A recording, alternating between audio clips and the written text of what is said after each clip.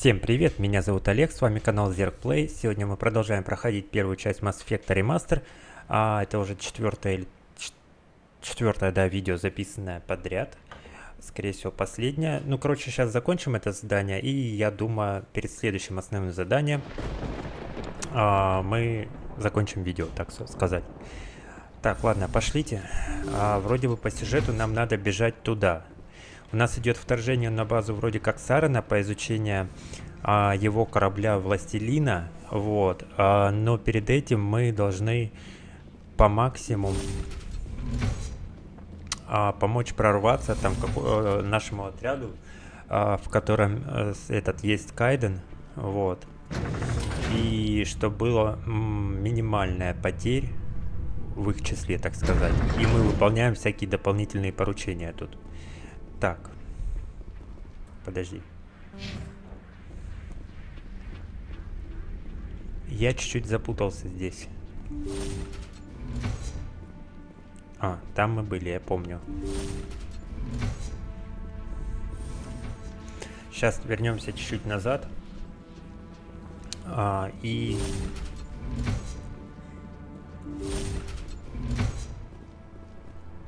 Так, все, я понял. Здесь мы идем. Значит, мы можем еще там прямо пойти. Пойти прямо и еще наверняка что-то там включить, открыть или где-то что-то кому-то помочь.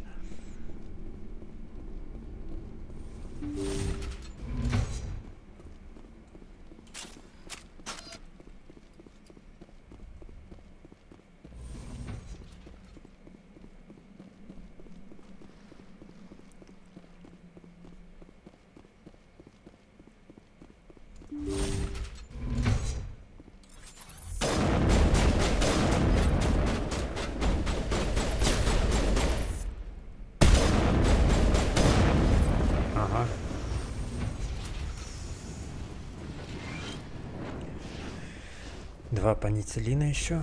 Так, тут ничего. Вниз, значит, спускаемся.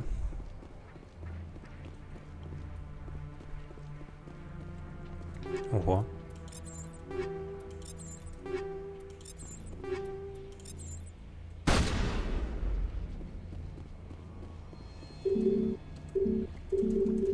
А почему нельзя? Что-то включить?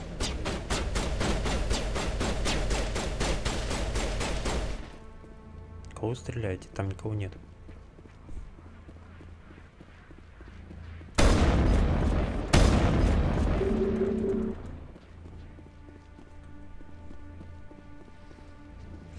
Ладно, нельзя так нельзя. Иначе идем туда.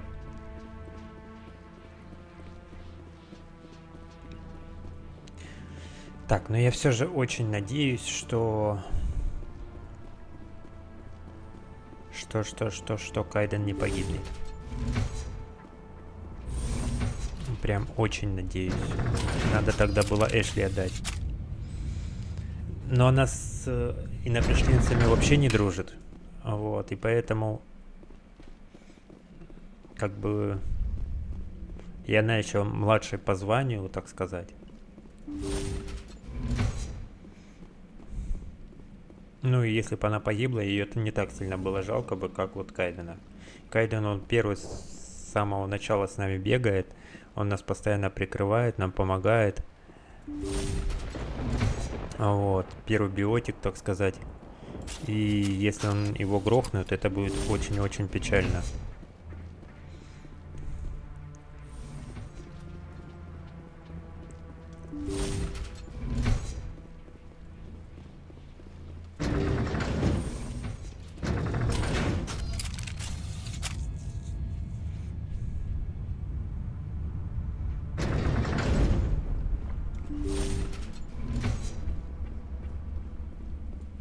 Смотрите, Шепард, еще один маяк, такой же, как на Иден Прайм.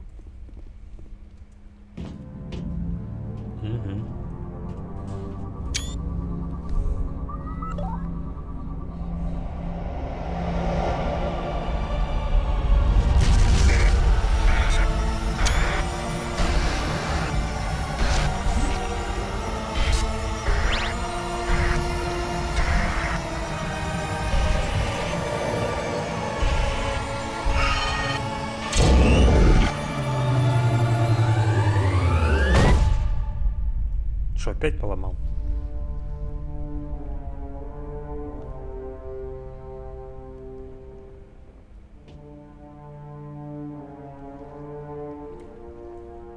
И? Мерзкое место. Исследования Сарена должны быть... У меня какие-то плохие предчувствия. Ты не Сарен. Что это? Какой-то ВИ-интерфейс? Рудиментарные существа из плоти и крови. Вы прикасаетесь к моему разуму в невежестве, не способные к пониманию. Не думаю, что это ВИ. Есть сфера бытия, настолько далекая от вас, что вы не можете осознать ее. Я за рамками вашего понимания. Я властелин. Властелин не просто корабль пожинателей. Он и есть пожинатель. Пожинатель? Этот ярлык придумали протеане, чтобы дать имя тем, кто их уничтожил. В конечном счете, все равно, как они называли нас. Мы — это просто мы. Протеане исчезли 50 тысяч лет назад. Вы не могли их видеть. Это невозможно. Органическая жизнь — не что иное, как случайная генная мутация. Срок вашей жизни измеряется годами и десятилетиями. Вы увядаете и умираете. Мы же вечны. Мы — вершина бытия и эволюции. Перед нами вы — ничто. Ваша гибель неизбежна. Мы не подвластны времени. Что бы вы ни задумали, ваш план будет сорван. Я позабочусь об этом. Самоуверенность порождается невежеством. Цикл не может быть нарушен. Цикл? Какой цикл? Цикл повторялся на протяжении всей истории Вселенной. Органические цивилизации возникают и развиваются. Затем, на пике их расцвета, мы уничтожаем их. Протеане были не первыми. Не они создали цитадель, не они построили ретрансляторы. Они лишь нашли их, наследие моей расы. Зачем строить ретрансляторы, а потом оставлять, чтобы кто-то другой их нашел? Ваша цивилизация основана на технологии ретрансляторов. Нашей технологии. Используя ее, ваше общество развивается по угодному нам пути. Мы вносим порядок в хаос органической эволюции. Вы существуете потому, что мы разрешаем это. И вы умрете потому, что мы этого потребуем.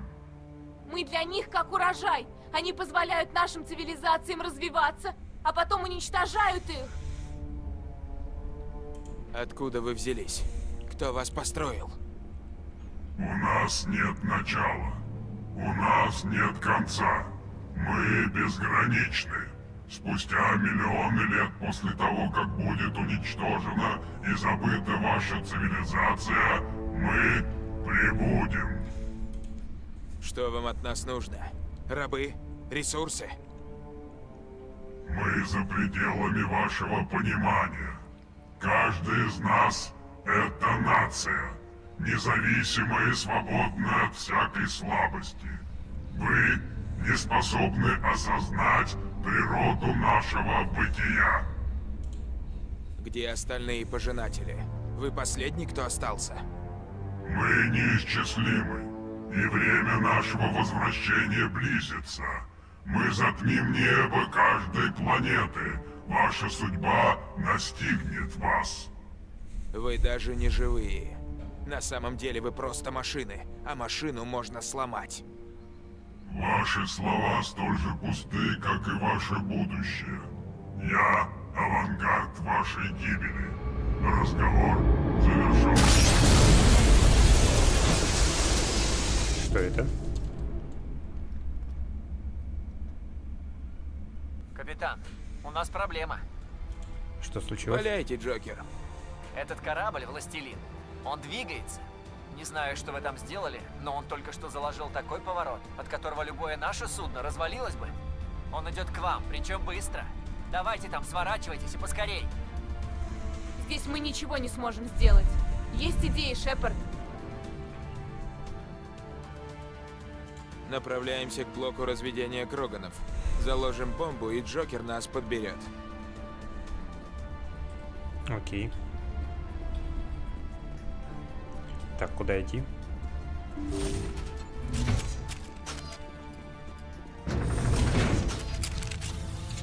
Я так понимаю, это туда, где дверь была закрыта, что ли? Туда бежать? Теперь надо.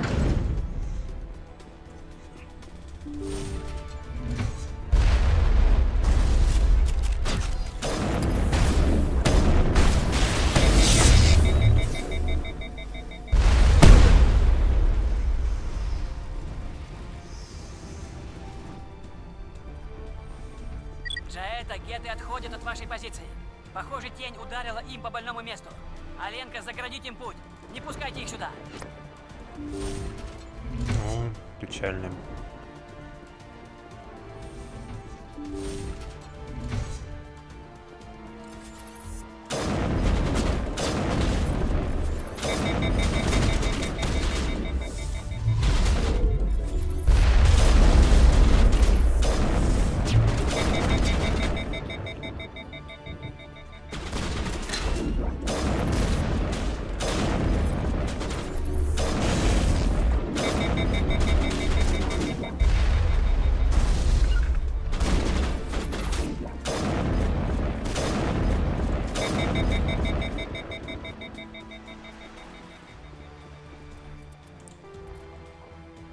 Так, отряд Герахи. Тревога отключена, хорошо. Так, я так понимаю, нам туда надо бежать, да? В инкубационный комплекс, да. Хорошо, если... все, тут закрыто, мы туда уже не попадем.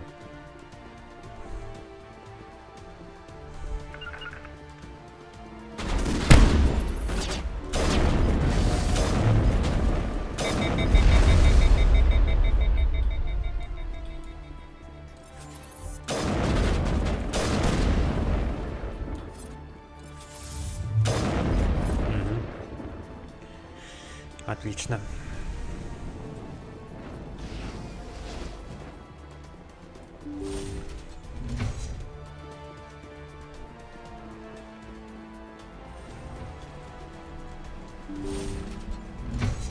Сохраняшка.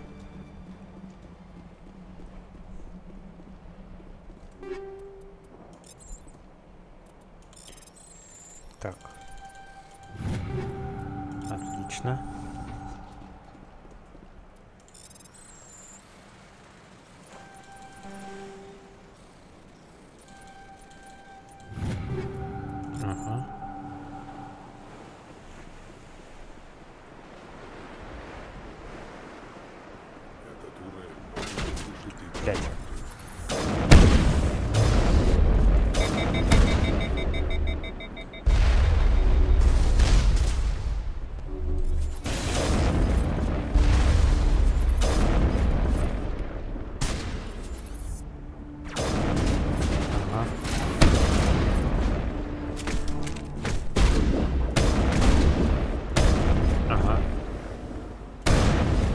Хорошо.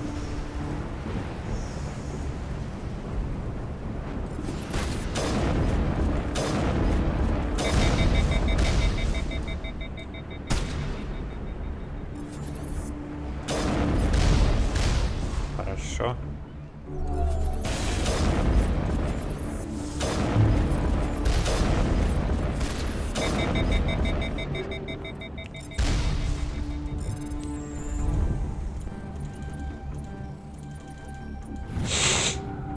Забрать.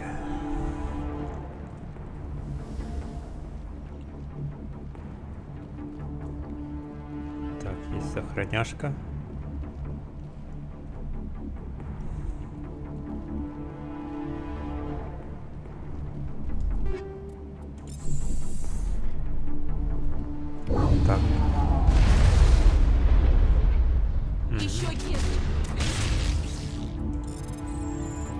лифте.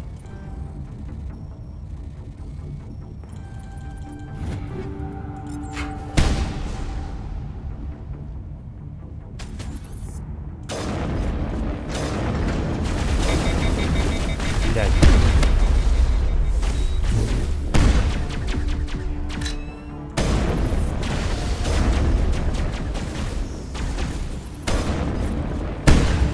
Хорошая работа, отрядки. Теперь наша очередь.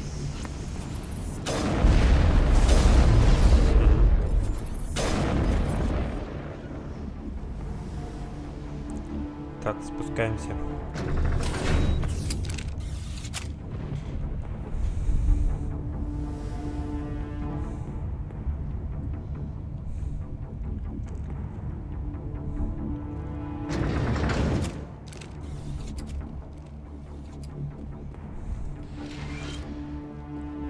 Это здесь. Надо очистить тут все от гетов и заложить бомбы.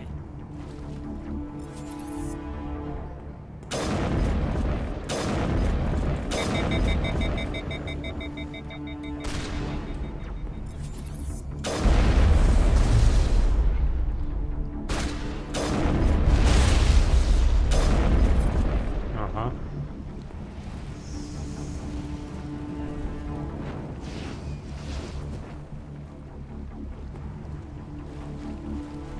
Бомбы заложены. Всем залечь. Ложись.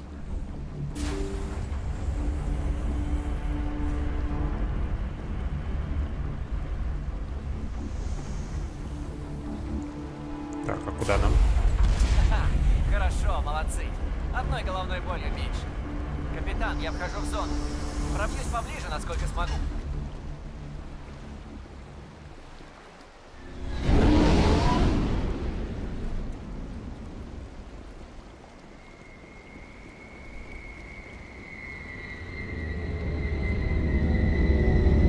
Чё? А, Нормандия?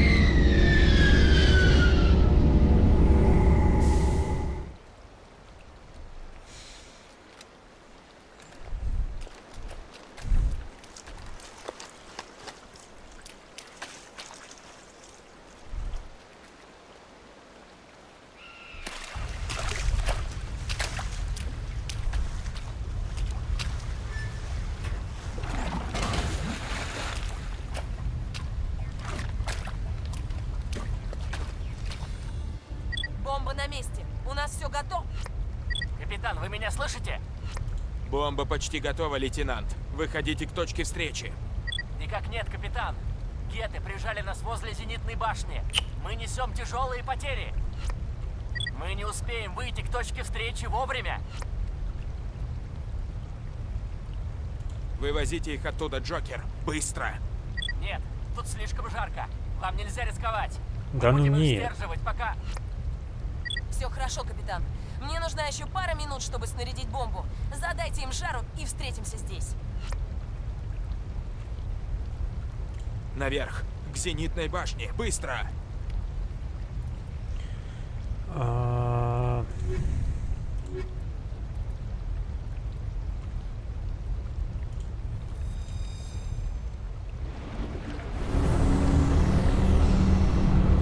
Давай, давай, давай. Куда она?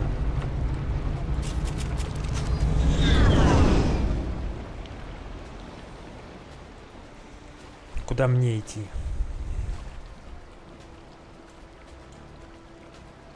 Вот.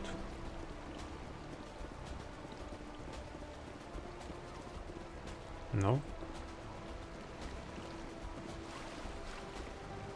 Подожди, не понял. Ну и как туда попасть?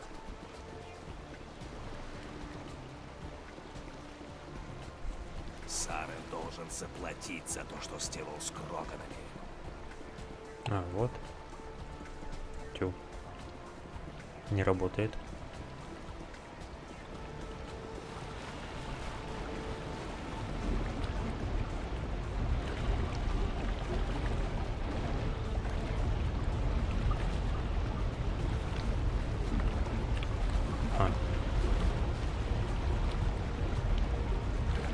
Так это ж не к зенитной. Это вон кубы. А, тоже к зенитной.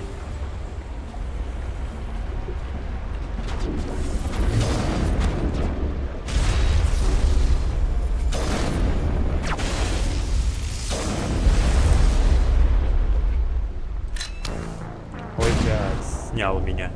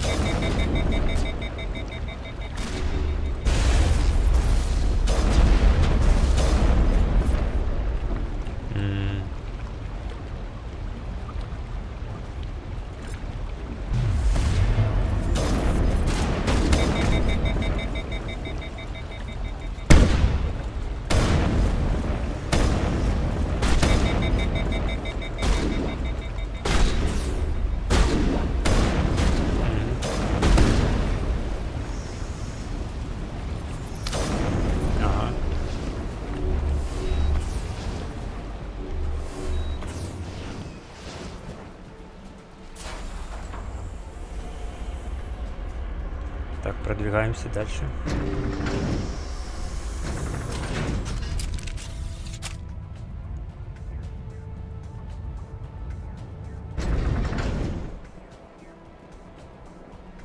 Куда?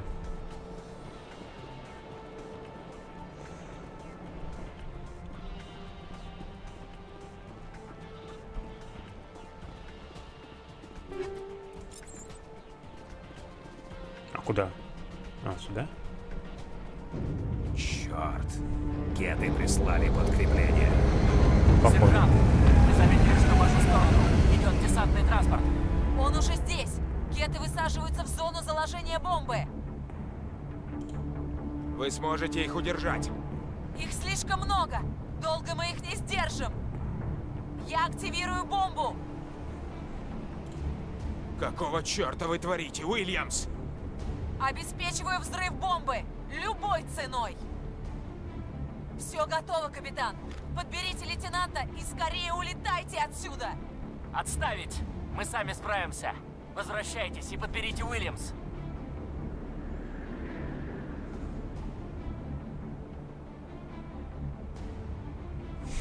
Блять.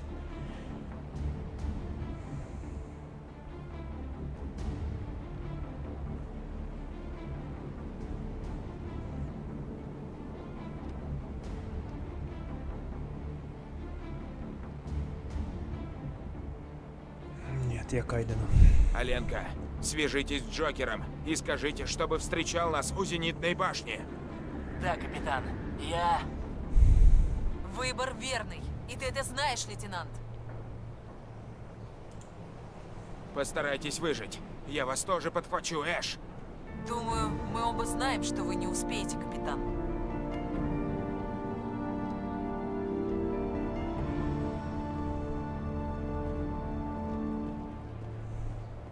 Черт. У меня аж слезы на глазах наворачиваются. Ну, блин. Ну, она хоть тупая, ну, блядь, ну. Она ж часть команды.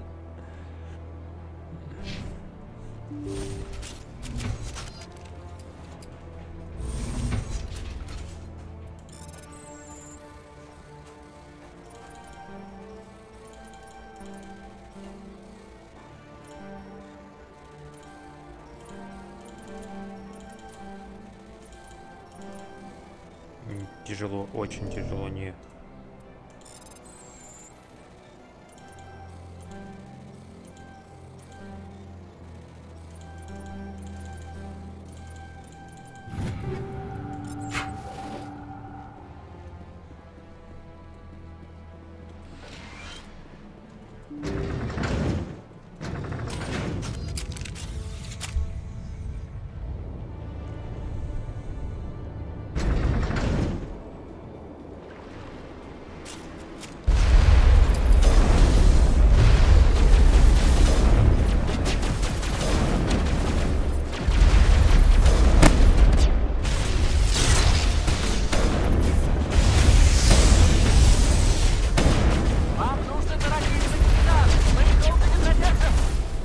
Да, блядь. Подавляющий огонь!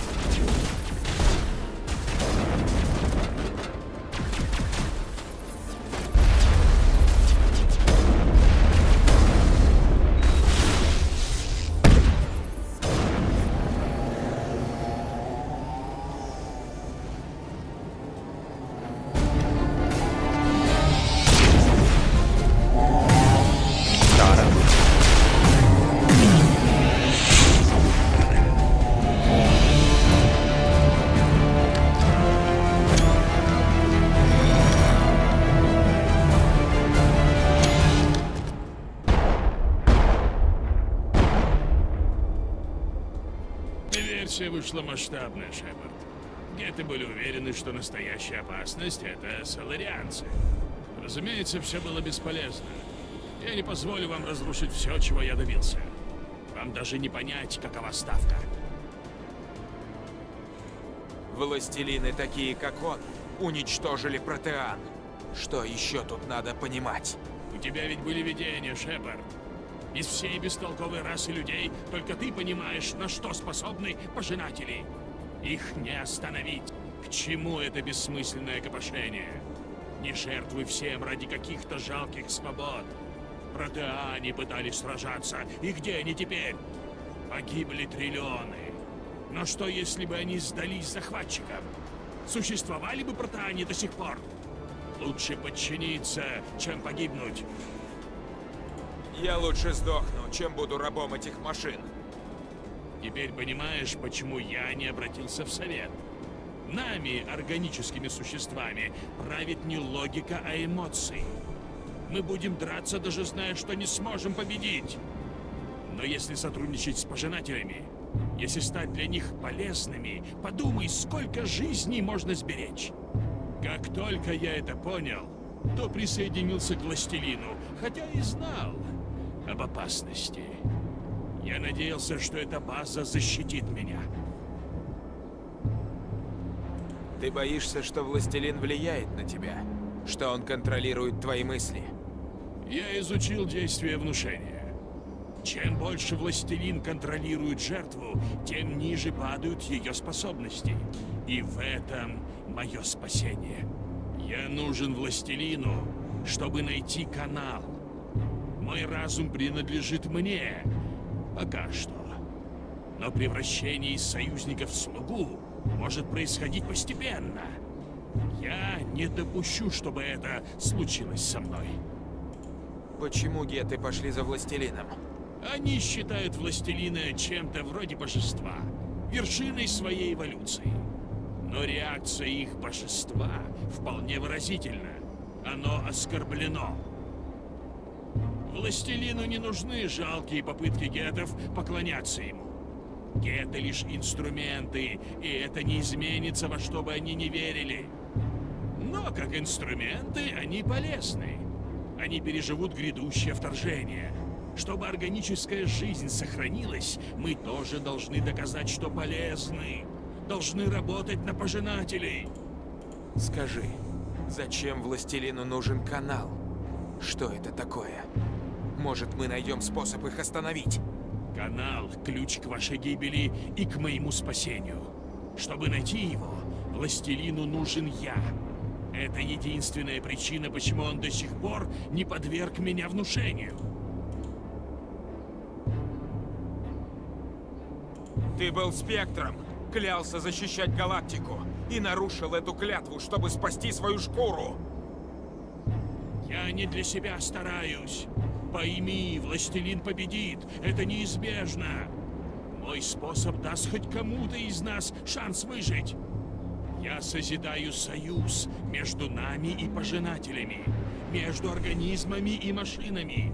И при этом я спасу больше жизни, чем удавалось кому-либо. А ты хочешь сломать то, что я строю. Обречь всю нашу цивилизацию на полное уничтожение. Поэтому ты умрешь. Мы убить Сарену должны.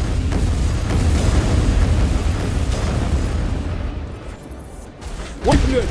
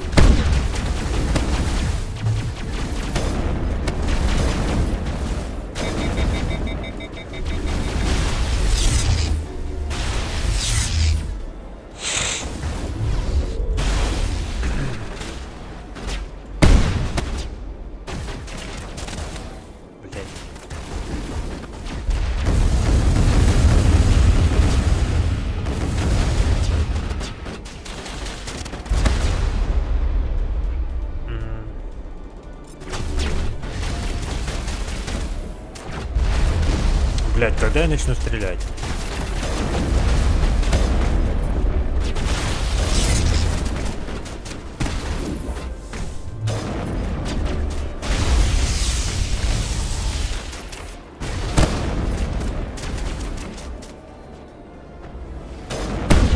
Блять, и промахнулся в упор, промахнулся.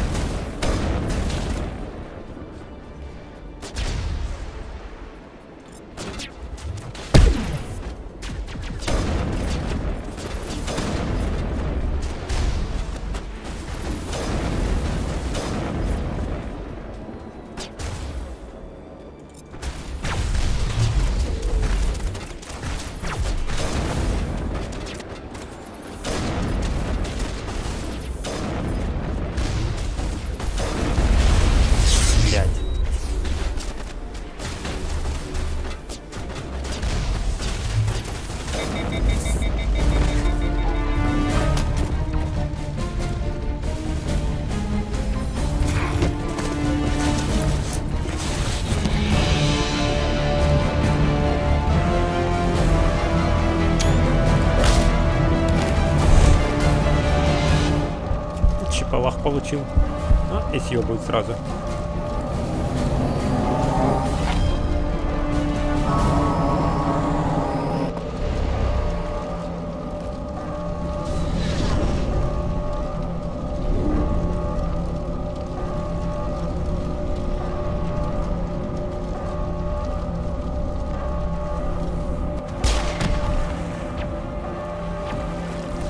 Блин, Эшли.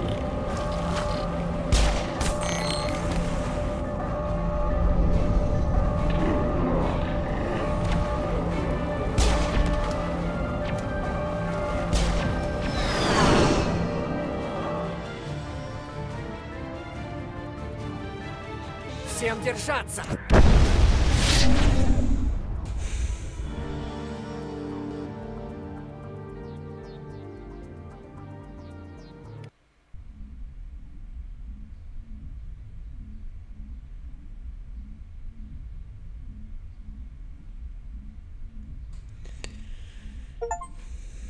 Орден Доблестного Легиона. Я не могу поверить, что Эш не выжила. Как мы могли ее просто оставить?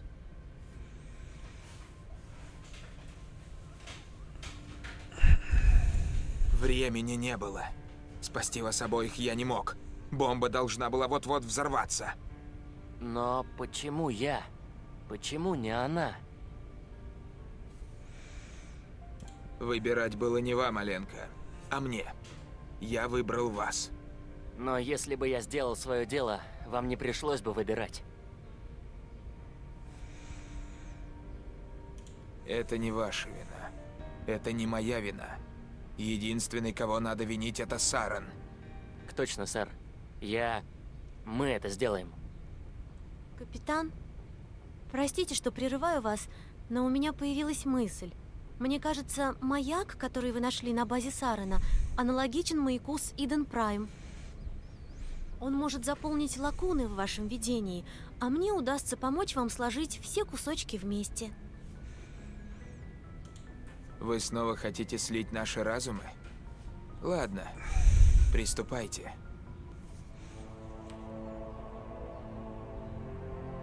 Расслабьтесь, капитан. Обнимите вечность.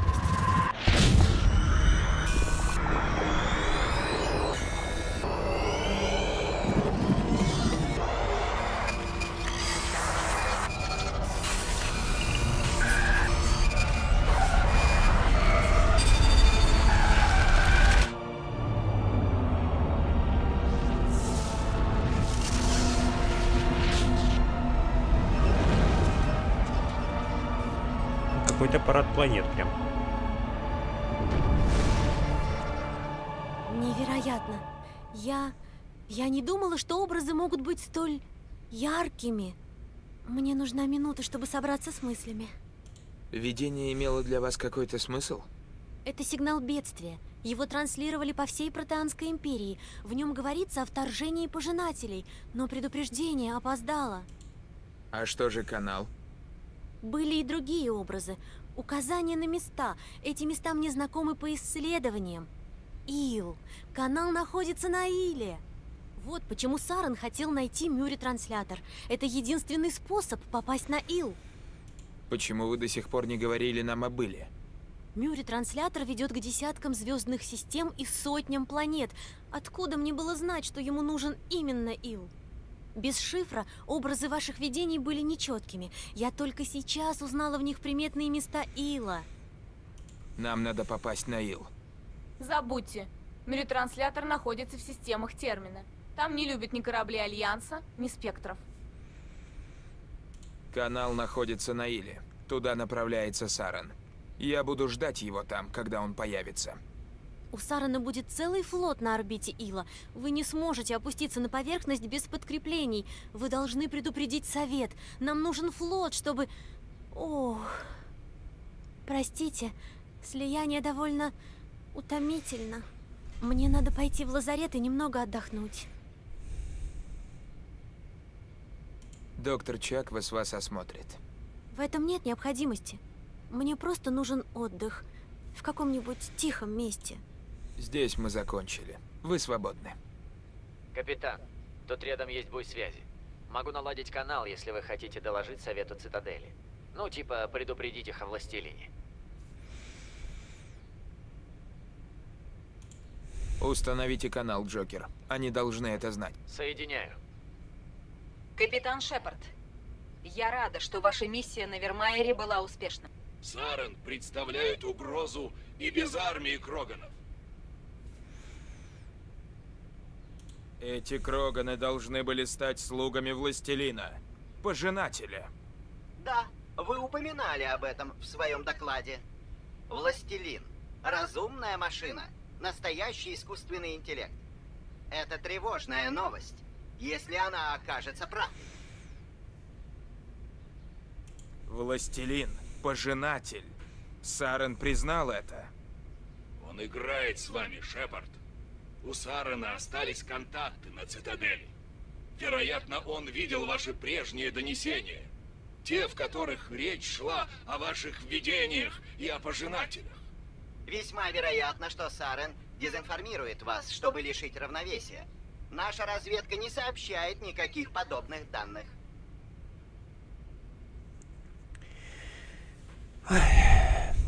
Два долбоеба.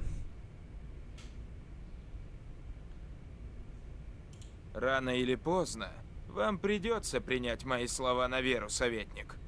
Постарайтесь взглянуть на вопрос с нашей точки зрения. Сарен – угроза, которую мы признаем. Однако пожинатели существуют лишь в ваших видениях. От наших решений зависят триллионы жизней.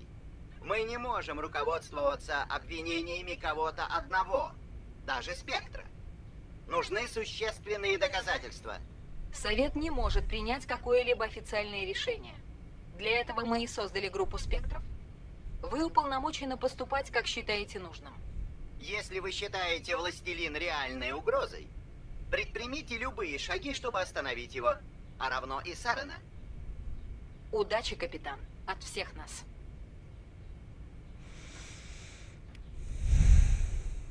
Так, журнал. Обратный отчет. Властелин. Проинформируйте совет. Сообщите совету о запланированной атаке Властелина на Цитадель. Ну это уже, я так понимаю, к концовке движется. Первая часть по ходу.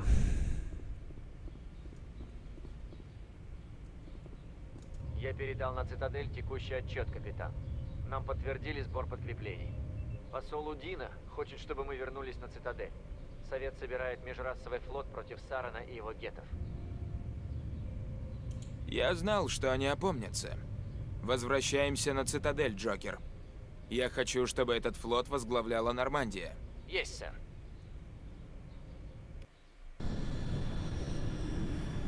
Мы уже непосредственно от Цитадель сразу летим.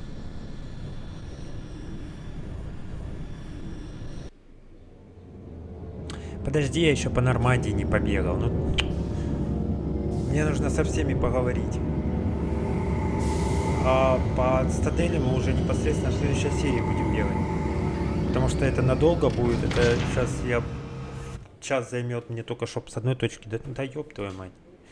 Прекрасно, Шепард. Благодаря вам Совет предпринял реальные действия против Сарена. Посол прав. Если Сарен настолько глуп, чтобы атаковать цитадель, как вы полагаете, то мы будем готовы встретить его. У каждого ретранслятора, связывающего пространство цитадели с системами термина, поставлены патрули. И все? Вы полагаете, что блокада его остановит? Да он уже на Иле и ищет канал.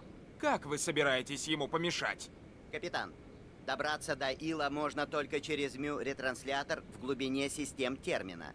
Если мы пошлем туда флот, то единственным возможным исходом будет начало войны. Время проявить осторожность, капитан.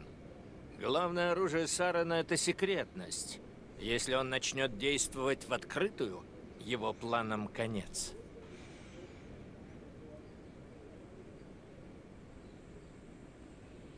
Один корабль в системах термина не станет поводом для войны. Я буду соблюдать осторожность. Вы активировали ядерное устройство на Вермайере. Я бы не назвал это осторожностью. В Траверсе ваш стиль вам помогал, мы признаем это, капитан. Но Ил требует более деликатного подхода. Ситуация под контролем. Его главное оружие не секретность, а канал. Сарен – мастер манипулировать сознанием. Канал – это отвлечение, призванное замаскировать его настоящий план – напасть на цитадель. Один корабль в Траверсе ваш стиль вам помогал. Если Сарен найдет канал, мы все пропали. Нам нужно добраться до Ила. Посол Удина, у меня такое чувство, что капитан Шепард так просто это не оставит. Примите во внимание важные политические последствия, Шепард. Благодаря вам человечество сделало шаг вперед, но вы доставляете больше хлопот, чем следует. Подонок! Вы предали нас! Это политика, капитан. Вы сделали свою работу, теперь позвольте мне сделать мою.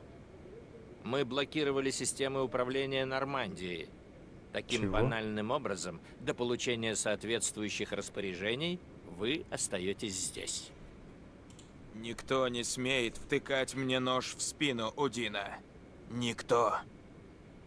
Я считаю, вам с командой сейчас лучше удалиться. Пока что вы здесь не нужны. Совет поступит так, как решит нужным. С моей помощью, разумеется. Прекрасно, прекрасно. У меня для вас сообщение от капитана Андерсона. Вы за мной шпионите, Джокер? С чего бы это, сэр? Просто я знал, что вы на борту, вот и решил передать сообщение. Капитан просит встретиться с ним в сверхновой. Это клуб в жилых секторах.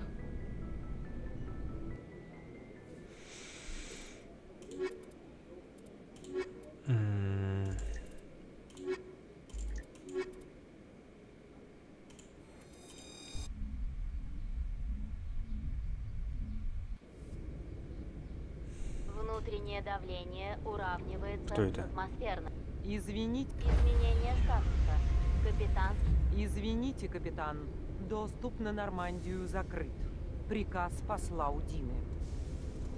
Извините, капитан. Доступ на Нормандию закрыт. Приказ посла Удины.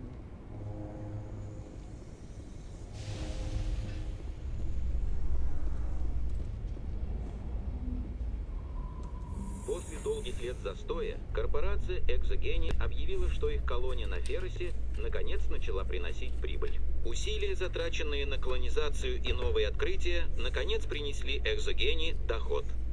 Акции Экзогений резко выросли в цене, поскольку инвесторы остались очень довольны этими неожиданными новостями.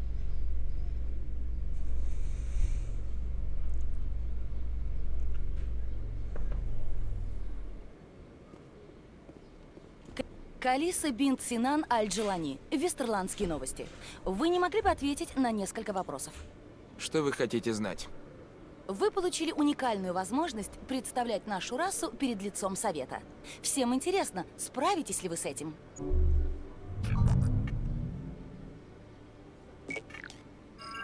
Люди пытаются заслужить уважение Совета уже 26 лет. Учитывая этот факт, что вы ощущаете как первый человек, принятый в состав «Спектр»? В состав «Спектр» входят лучшие представители рас. Быть среди них большая честь. Некоторые называют ваше назначение костью, которую бросили людям. Доводилось ли вам попадать в ситуации, когда Цитадель просила вас поставить ее интересы выше интересов Земли?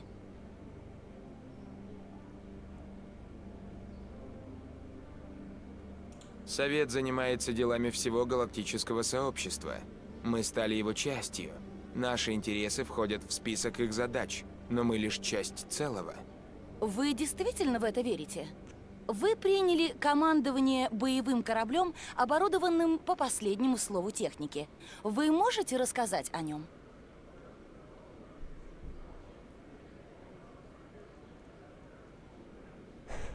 Пора тебя заткнуть. Вообще-то Нормандия является совместной разработкой земных и турианских инженеров. При постройке корабля использовались новые технологии, но информация о них засекречена. Получается, турианцы располагают сведениями о Нормандии, которые держатся в секрете от общественности Альянса. Вы считаете справедливо отдавать лучший из земных кораблей на службу Цитадели?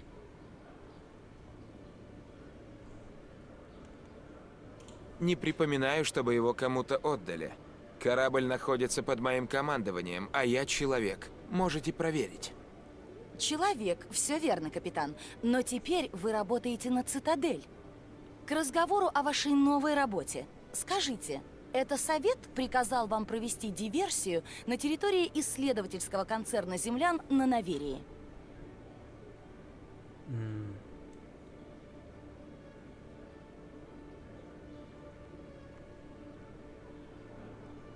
Боюсь, я не вправе обсуждать подробности моего задания.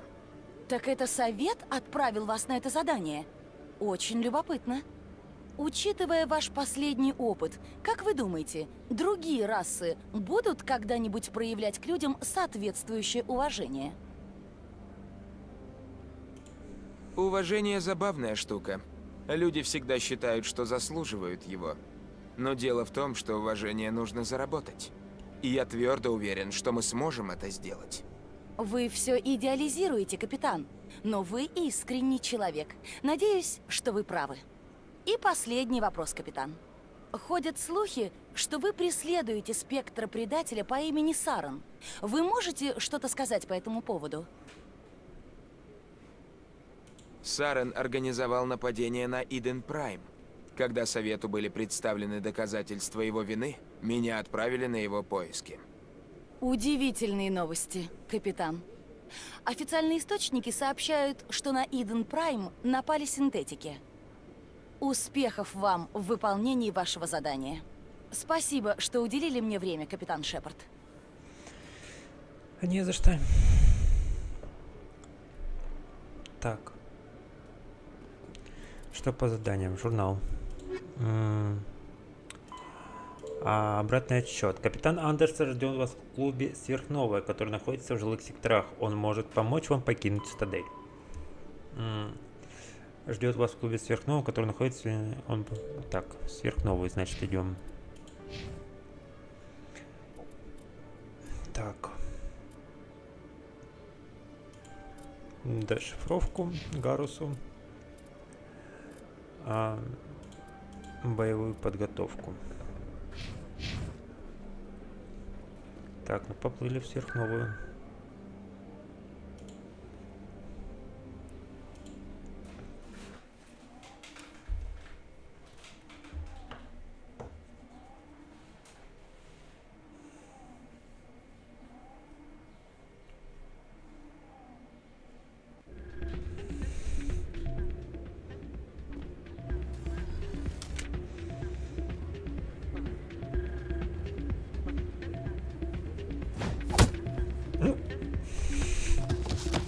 Чипалах отвесили.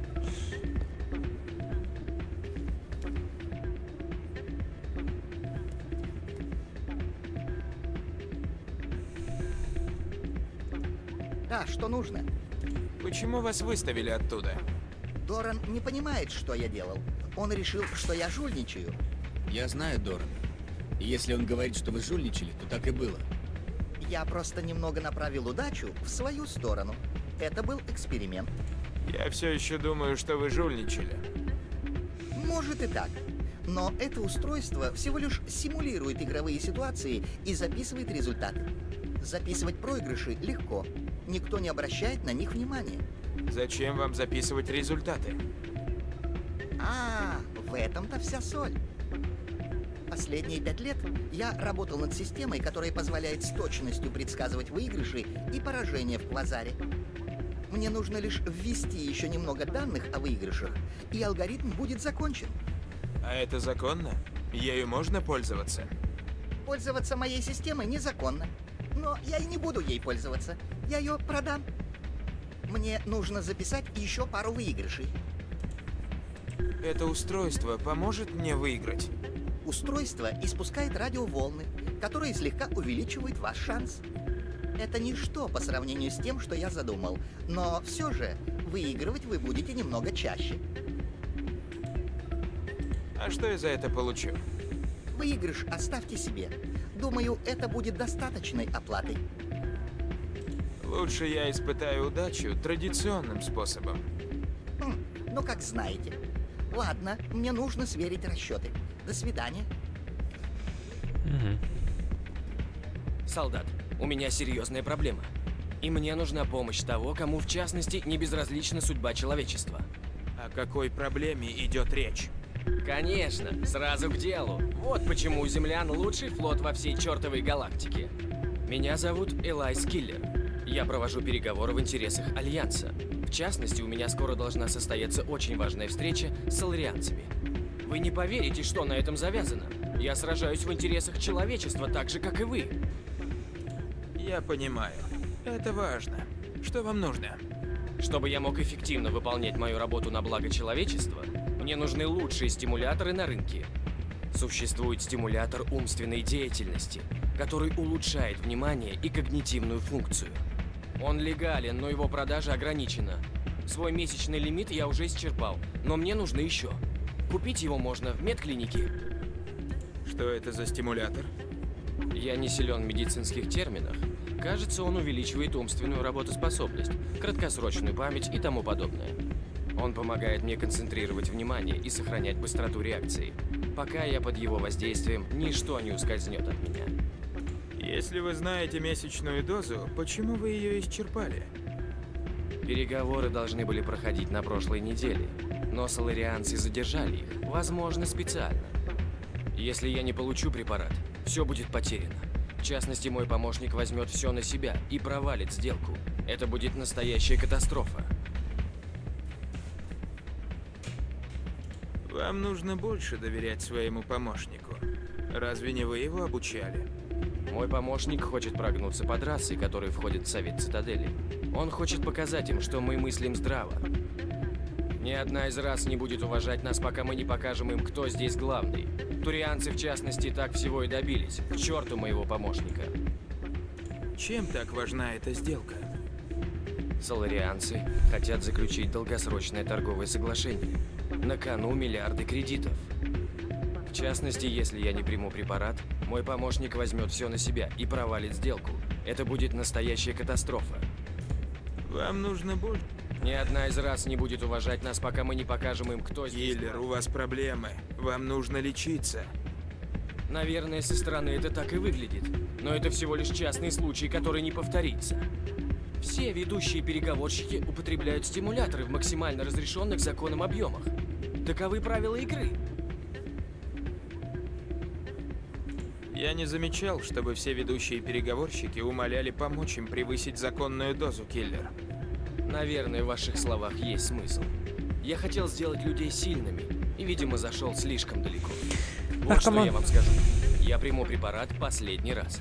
После этих переговоров, в частности, я отправлюсь на лечение. Никакие переговоры не стоят того, чтобы гробить свою жизнь. Оставьте эту идею и отправляйтесь лечиться. Вы что, не понимаете? Я нужен человечеству, а мне нужен стимулятор. Без него я сам уже не знаю. Я так устаю без него.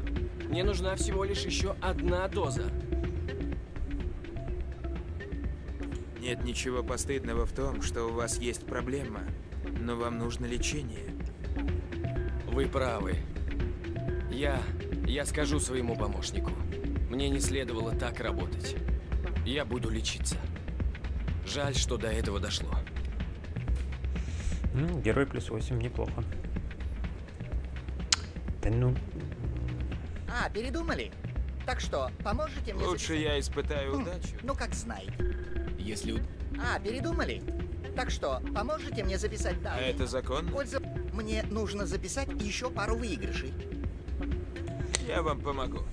Пожалуйста. Ну, и если вас поймают, вы видели, как поступили со мной. Ну, хорошо, идите. Данные сами собой не... Так. Просканируйте автоматы. Запишутся. Я слышал кое-что... Эй, приятно видеть тут человеческое лицо.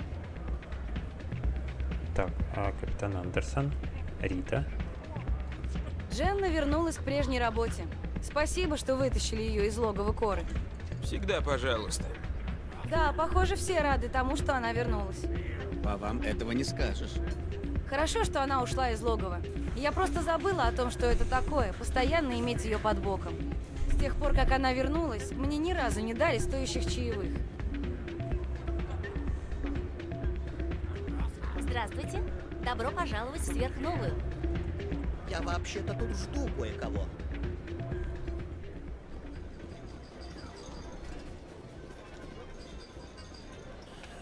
И снова здравствуйте. Чего хотели? У меня есть вещица, которая может вас заинтересовать. Дайте-ка посмотреть. Вы это у Шелса взяли, верно? Я видел, как он им пользуется, и вышвырнул из клуба. Спасибо, что принесли мне это.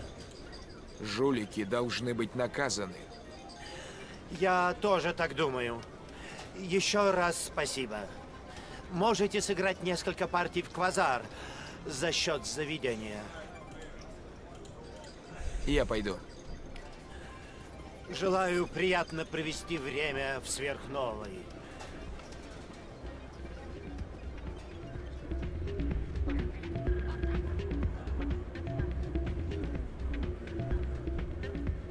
Нормальное местечко, но дом все равно лучше. А с кем тут можно поговорить? Я что-то не понял. С ним? Вы уже записали 5 выигрышей на устройство? Вообще-то я отдал ваше устройство Дорану. Но это годы труда. Что мне теперь делать? Может, применить свои таланты в более достойном деле? Вы совсем не помогли мне. Это худший день в моей жизни. Ну и что? В секторах можно купить... И что мне теперь делать? Ничего, идти работать. Собственно, все очень просто. Хорошо, что вы пришли, Шепард. Я слышал, что случилось. Нормандию заблокировали. Да, я в курсе. Только я не смог вас предупредить. Не было никакого способа передать вам сообщение до посадки. Я понимаю, вы сейчас в бешенстве, но деваться некуда. Они думают, что все уже позади, но мы-то знаем, что это не так. Вам нужно лететь на Ил. Нельзя, чтобы Сарен воспользовался каналом. Незамеченным пролететь в системы термина я могу только на одном корабле, но он намертво заблокирован здесь. Цитадель заблокировала управление Нормандией, но если отменить команду блокировки, можно вернуть корабль к жизни. Вы окажетесь в системах термина до того, как вас хватится. Если мы украдем Нормандию и улетим, отвечать за все придется вам. А если Сарен найдет канал, то жизни, какой мы ее знаем, придет конец. Пожинатели уничтожат нас. Людей, Азари, всех. Остановить его только в ваших силах, Шепард. Поэтому я сделаю все возможное, чтобы вы улетели на Нормандии с этой станции. Похищение Нормандии — это мятеж. Что если экипаж меня не поддержит? Нормандия теперь ваша. Ее экипаж последует за вами хоть к черту на рога. Мы оба знаем это. Я не забуду этого, капитан. Обещаю. Я могу разблокировать Нормандию с одного из терминалов в центре управления цитадели. У вас будет несколько минут, прежде чем кто-то поймет, что происходит. Но это закрытая зона с вооруженной охраной. Как вы проберетесь мимо охранников? Это моя забота. Главное, будьте на борту Нормандии, когда я сниму блокировку. Вы можете погибнуть. Должен быть другой способ. Приказ о блокировке корабля отдал посол Удина. Если взломать его компьютер, то, возможно, получится его отменить. Он не позволит вам ворваться к нему в кабинет и взломать компьютер. Надеюсь, его там не будет. В противном случае я что-нибудь придумаю. Удина этого вам не простит, капитан. Вас обвинят в измене, а она карается смертью. У нас небогатый выбор.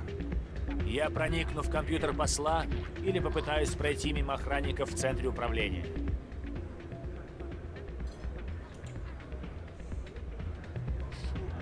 У вас больше шансов получить доступ к компьютеру посла. Я надеялся, что вы так скажете. Посол замешан в этом лично. Ну что, готовы рвать когти со станции, капитан? Еще как готов. Я займусь блокировкой, а вы отправляйтесь на Нормандию и скажите Джокеру, чтобы был наготове. Так, окей. Давай сейчас тогда свалим отсюда. Отправиться на Ил. Так, валим. Валим на Нормандию быстро.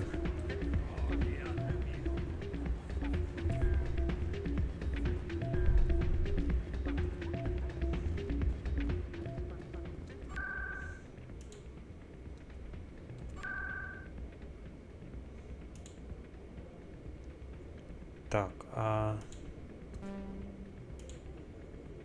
СБЦ.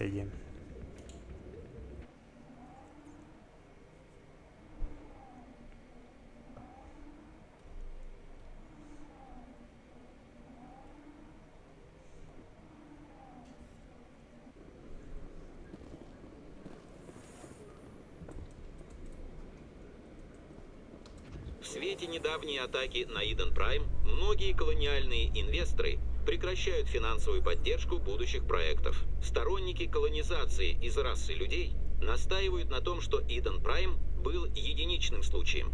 Однако количество желающих стать колонистами резко уменьшилось. Многие предложения о колонизации были заморожены в ожидании гарантий безопасности для поселений. Это, видимо, после этих растений, которые, типа, ну, как его, организация вот это вот изучала.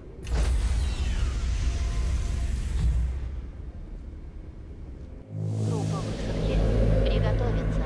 Идет процедура дезинфекции.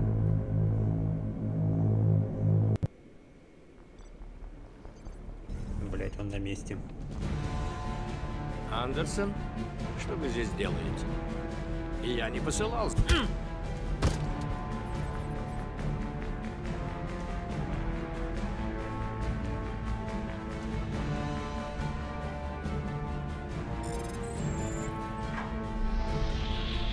Вытаскивай нас, Джокер, быстро!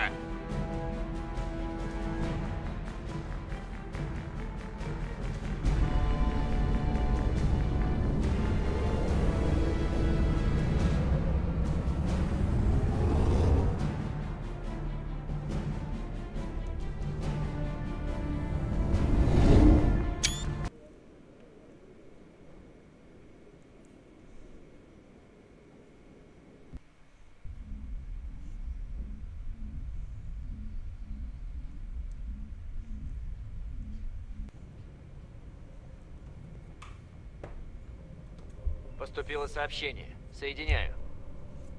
Капитан, только что в эфире был сюжет мисс Аль-Джелани о вас. Ей не следовало устраивать на вас засаду, но вы обошлись с ней очень хорошо. Мы разошлись во мнениях, сэр.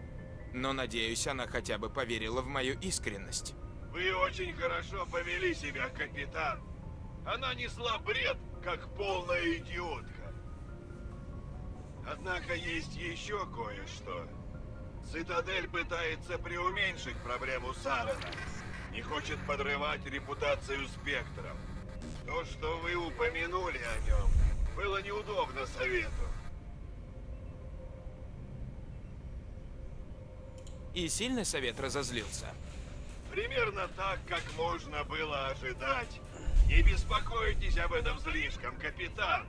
Они всегда на нас злы. Не буду вас задерживать. 5-я флотилия, конец связи.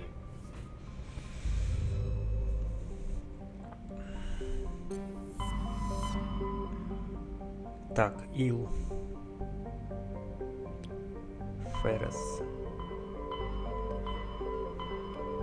Так, ну, на Ил мы полетим уже в следующем видео. Сейчас мы быстро оббежим всех. Поверить не могу, что мы похитили Нормандию. Нас всех ждет трибунал, если ничего не выйдет. Черт, нам не надо. Да, именно так. Ах ты черт. Погони не видно? Я-то надеялся, Совет пошлет за нами хоть пару кораблей. Мне так хотелось испытать Нормандию. Заставить красотку попотеть по-настоящему. Хочу задать вам несколько вопросов. Конечно, капитан. Спрашивайте. Как наша Нормандия? Она действительно так хороша, как они говорят? Нормандия – лучший корабль флота. Если есть пилот, который знает, как с ней обращаться, баланс довольно необычный. Приходится привыкать к тому, что в заду у нее двигатель-переросток. С ним надо поосторожнее, а то мощность может вырваться из-под... Для среднего пилота Альянса Нормандия, пожалуй, крутовата. Но, к счастью для вас, я далеко не средний. Мне пора идти. Хорошо. Увидимся. Окей. Так.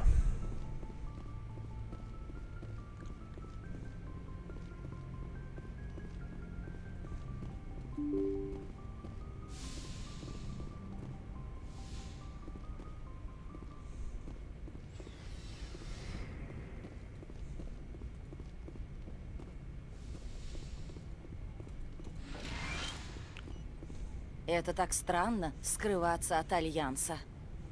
Экипаж всем пожертвовал ради вас, Шепард. Не подведите нас. Окей.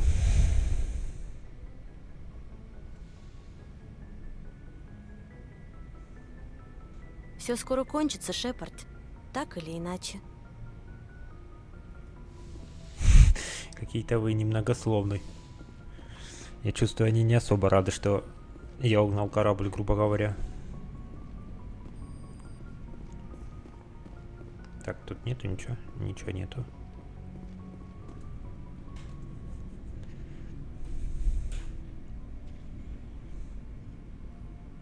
Вам что-нибудь нужно, капитан? Я хочу знать, как вы перенесли смерть Эш? Перенес, сэр. Простите за все, что я там наговорил. Это адреналин. Понимаю. Я тоже не люблю терять людей. Я прослужил много лет, но не потерял ни одного своего солдата. Во всяком случае, в бою. Разрешите, я спрошу, как вы пережили свои потери на Акузе? Я должен был вывести всех живыми. Мне не удалось. Я поклялся, что такое не повторится. Так же, как и тут. Я буду помнить ее и стараться ради нее. Да, пожалуй, это все, что мы можем. Спасибо за совет, сэр. Пытаюсь понять настрой команды. Есть что сказать? Мы все несем службу. Можете рассчитывать, что каждый выполнит свой долг. Поговорим в другой раз. Капитан. Так. Окей.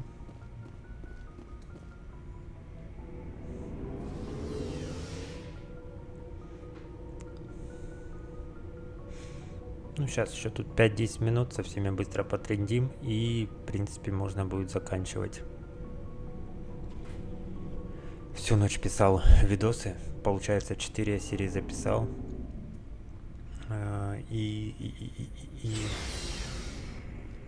Ну, сегодня я их все выложу.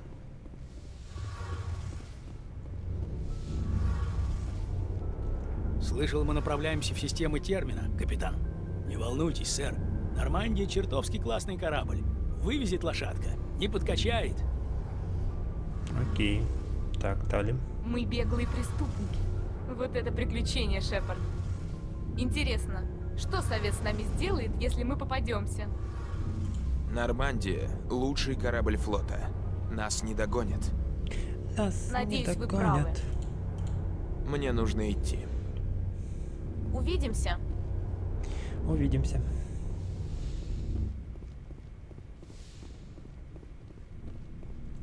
Интересуетесь новинками? Не сейчас. Нет проблем, захаживайте. Не верится, что мы похитили Нормандию. Дело рискованное, но, надеюсь, оно того стоит. Все будет хорошо, Гарус.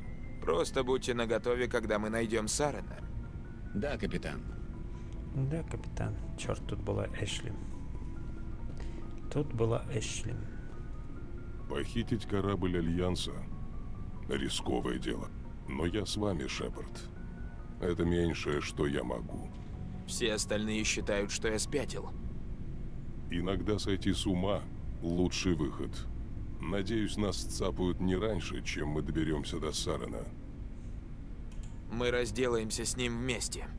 Вы нас вытащите, Шепард. До встречи, Рекс. Шепард. А ведь мы могли еще и Рекса, кстати, потерять там. Мне кажется, когда я с ним разговаривал, если бы чуть был построен по-другому диалог, мне кажется, мы побили Рекса. И тогда бы мы потеряли Эшли и Рекса. То есть двоих. Ну, либо Кайдена и Рекса.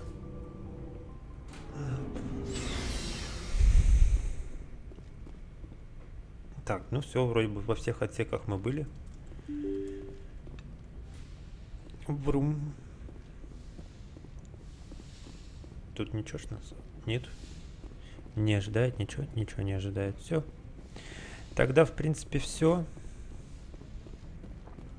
Сохраняемся.